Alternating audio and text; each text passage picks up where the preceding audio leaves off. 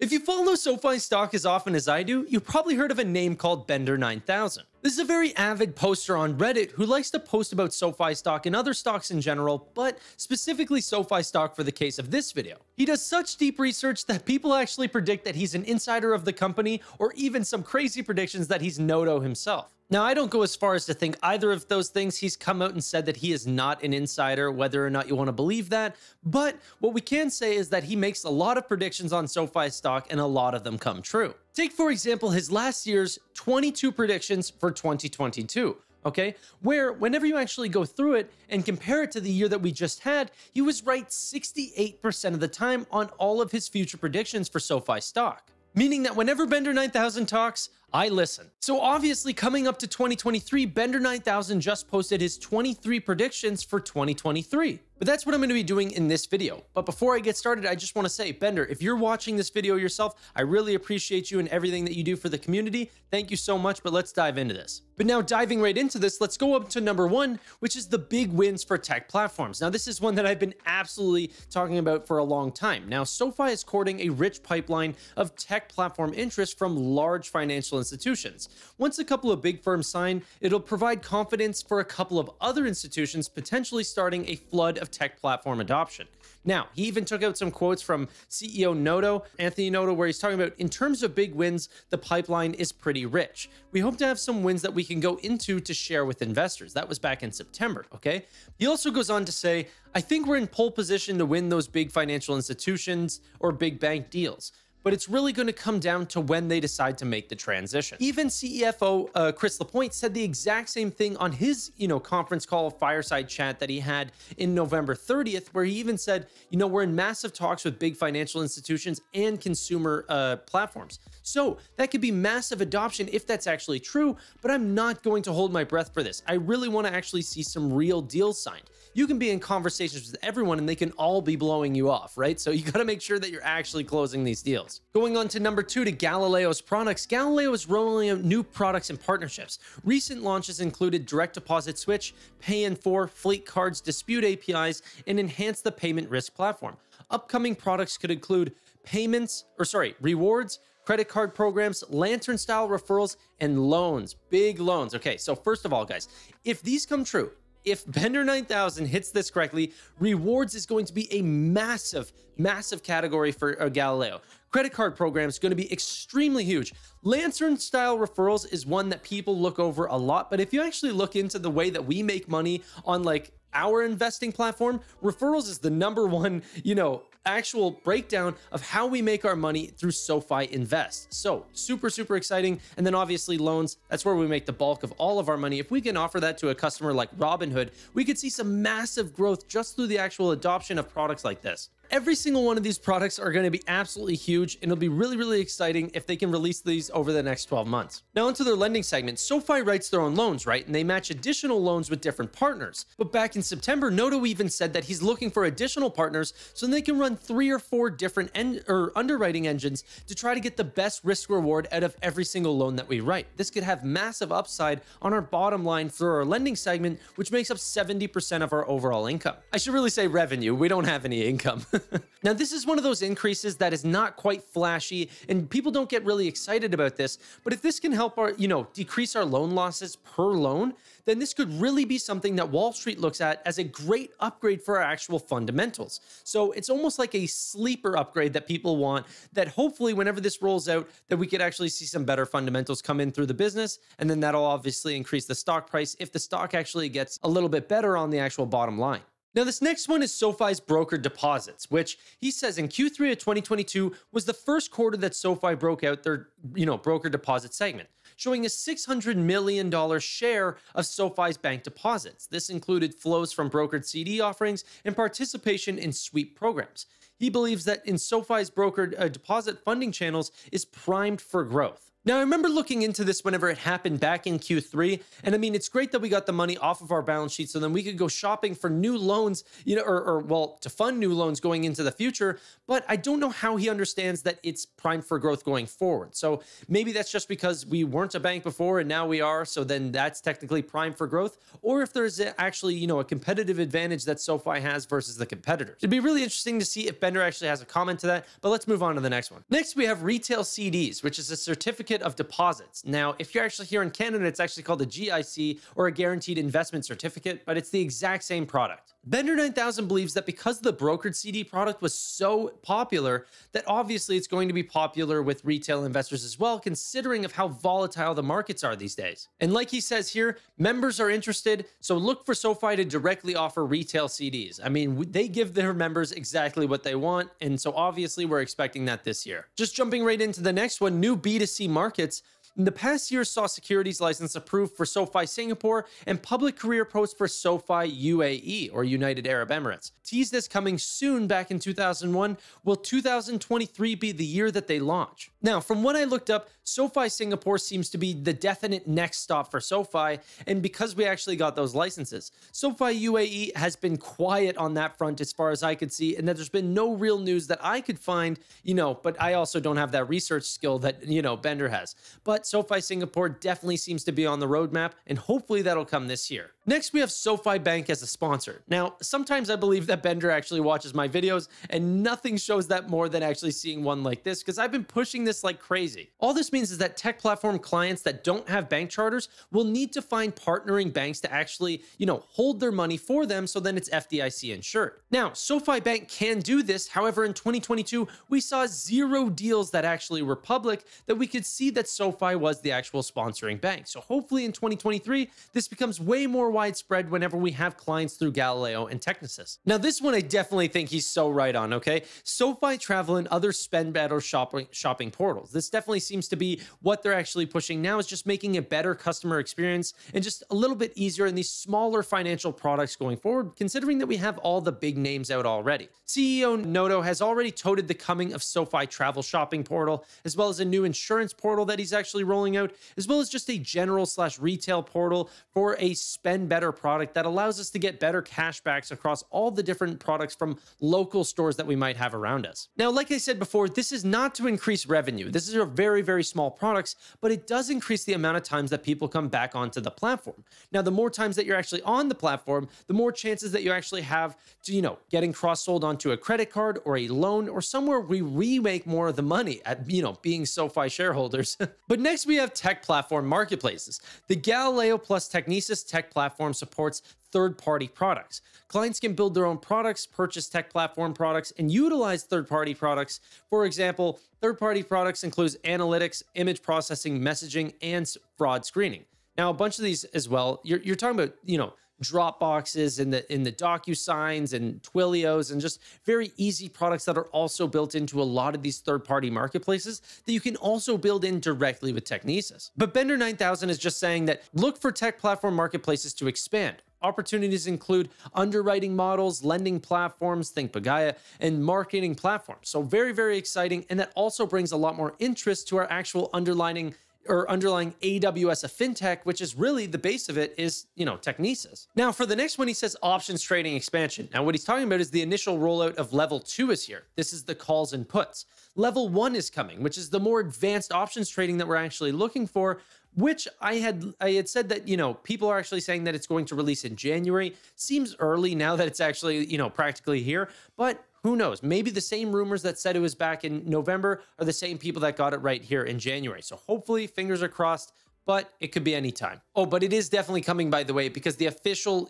SoFi Twitter account has actually said that that's coming next. Next, we have the home loan acquisition. Okay, this is definitely something that Chris Lapointe had brought up in his own or his most recent, November fireside chat. But he says SoFi is shopping to vertically integrate home loans, and mortgage firms are on sale.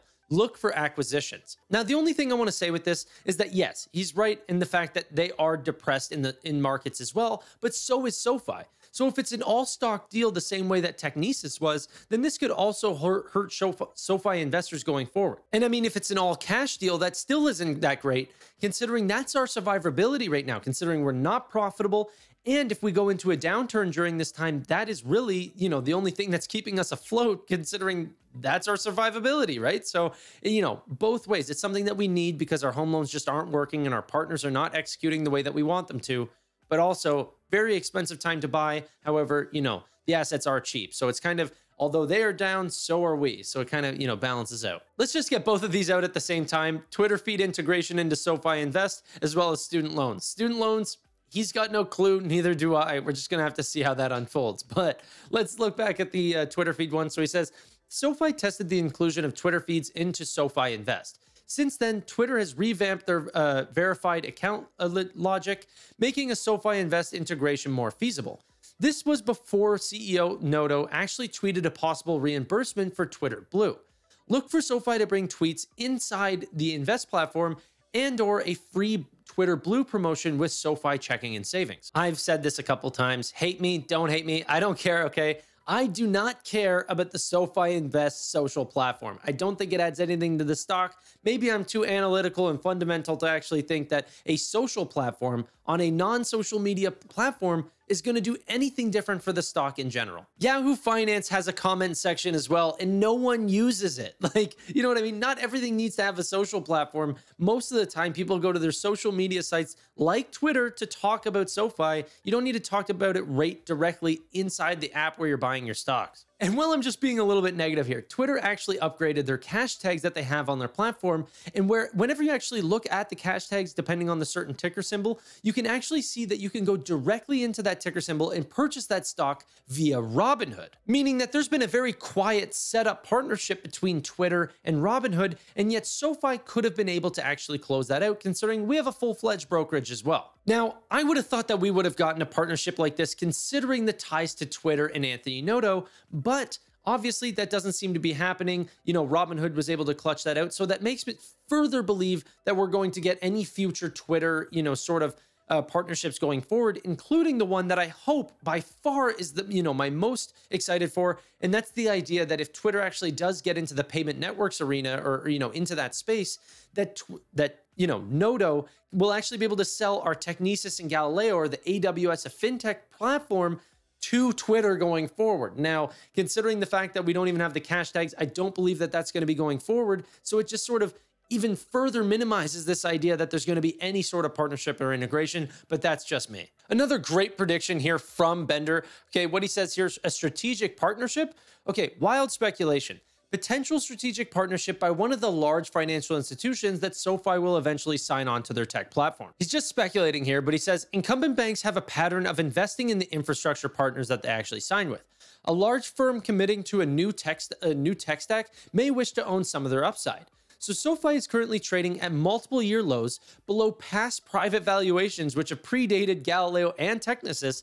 Seems like a great opportunity for a big bank that might like to upgrade their infrastructure to SoFi's tech platform, not investment advice, okay? But this is absolutely in the cards of happening, considering this has happened so many times in the past. Very, very common. Not only does this happen in the finance sector, this happens like in, the tech sector across the board. People like to invest in the actual vertical integration that they're working with. I mean, if you love the product so much that you want to use it yourself, you are betting that other people are going to like that product as well, and you want some upside. Makes total sense. Next, we have credit cards. Members have requested niche cards, okay? SoFi is interested in travel and have surveyed members. There are countless partnership opportunities. Look for expansion of SoFi's credit cards. Now, I've always said this, premium credit cards are going to be the next big thing for SoFi. It's such a lucrative business. You see so many credit card companies doing absolutely amazing numbers.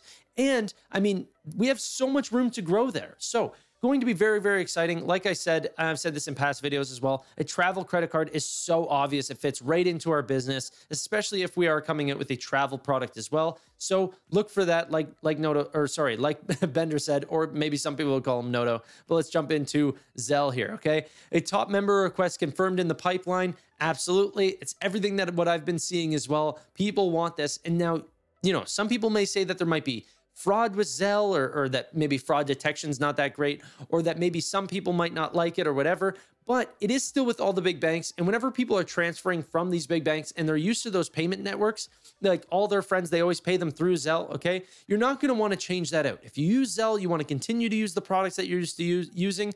And making that switch to SoFi can turn people away if they have to change up the way that they do their day-to-day business. Next, he says, Technisys website, Galileo received a makeup. So obviously, next up, Technisys. This is probably going to happen, okay? And finance-wise, like for the actual stock, it's not going to mean a thing because, you know, it's a website revamp of a B2B, you know, company. No one cares. But being a deep diver of the company, learning everything I possibly can about SoFi, Galileo, Technisys, it is going to show us a lot of insights and partnerships that maybe we didn't even know existed before. Like whenever Galileo revamped their website, we learned so much about different partnerships and different products that they had that we just never knew existed before. So in that sense, I'm excited for the update, but on a stock basis, I mean, it's really not much. SoFi tax filing. Taxes are on the roadmap, but the ETA is unknown.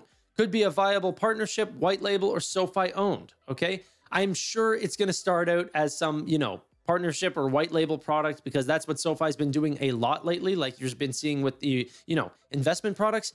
But this could also be a completely built out SoFi product as well. And that's going to be amazing considering if we want to be a one-stop shop, we have to have the tax filing. It's definitely something that if you have your loans with SoFi, credit card, you know, your invest products, checking and savings, that's going to be the obvious place that you're going to file your taxes if you have a regular, 9-to-5 job and your taxes aren't that complicated. Automated investing, still in its initial iteration and full of potential.